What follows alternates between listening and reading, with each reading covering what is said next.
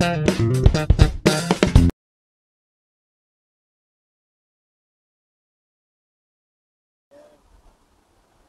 as you all know, this weekend marks the second time we have an outdoor hobby flea market at the Hobby Center. That'd be Sunday, May the 15th. The public time is from 9 to 1 p.m. Setup is from 7 to 9 in the morning. We have approximately 31 parking spots here. Now, if you haven't been here before, there's a little confusion there. We are not renting tables. We are not supplying tables or any other fixtures. You get a parking spot. You put your car in, you can sell out of your car, out of your trunk, out of your van, out of your pickup truck, or you can set up tables. Now, nobody is going to be allowed into this part of the parking lot after you're set up. So all cars will have to remain out in the common parking areas, and this area will be restricted to only the vendors and people coming in to shop the tables. Okay, so you actually have quite a space that you can come out of your parking spot. So say your car is parked there, you could conceivably set up tables out to at least here, if you wish. So you bring as many tables as you need, bring a sun canopy if you think you need it for the hot day, or if the weather goes south. And as I say, we have roughly 31 spots out here. Now, parking was a bit of an issue last time, but we solved that by having people park over in the Good Life parking lot. They have a huge parking lot next door, and as you can see over there, there's a cut through right beside the fence.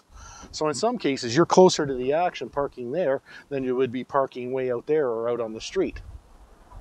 And okay, so again, like last time, we'll have tables set up here that you can display your models on.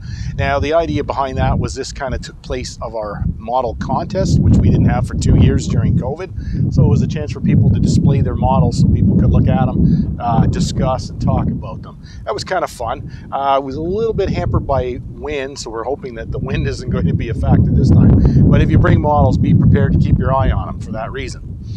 Also, if we have inclement weather, like this is a beautiful week beforehand, they are talking about a probability of rain on Sunday.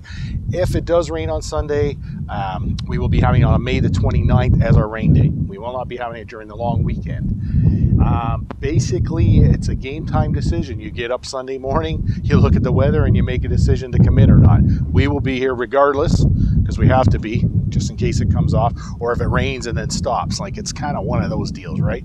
So we'll do our best to make it happen. It should be exciting and fun. If there's any other questions, please give us a call, 613-288-1299, or email me, hobcen, H-O-B-C-E-N, @rogers.com. We also had a little bit of problem. People were booking tables, or I should say table. I call them tables, but really they're spaces. There's no tables involved unless you bring them, okay? So let's be clear. The spaces. People wanted spaces. They asked for them on social media. Facebook did not give us notification of your request. They didn't say that, you know, so-and-so put a comment in your post. So we did not receive those. So many people did not get confirmation that we received their request. If you did not receive a confirmation, you probably don't have a space. Please get a hold of us to confirm or deny, because we're very sorry about that. There was nothing that could be helped. All the ones we got, we replied to. So if you had replied you wanted a space and we said, yes, we got your request, you have a space, you're good. But in many cases, we didn't get any notice at all until we're a few days before, and people are all of a sudden following up. You need to follow up sooner. You need to get the confirmations, okay?